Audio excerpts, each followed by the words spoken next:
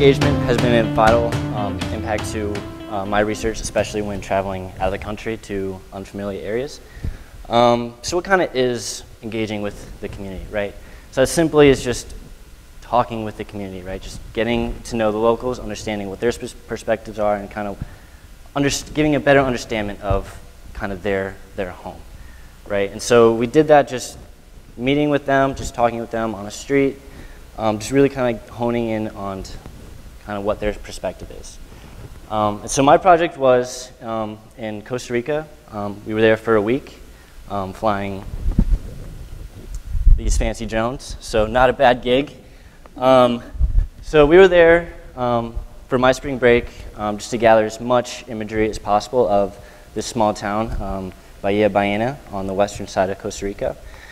And so what we were able to do is bring these two drones. The one in my left hand here is equipped with just a regular high-resolution camera, capturing this right here.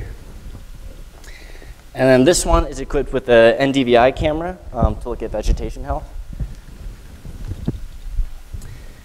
And so also as we were there, we were able to meet with a nonprofit organization called Geoporter, which was really awesome. So we kind of understood what they're about, and they're all about sustainable development, which is kind of fits exactly what we're doing, right? Mapping out the town, seeing how it changes over time as the project continues, which was really awesome, right? So that just shows kind of how important using the drones are. So because of this meeting, I've really understood the importance of community engagement, right? It's not just for us.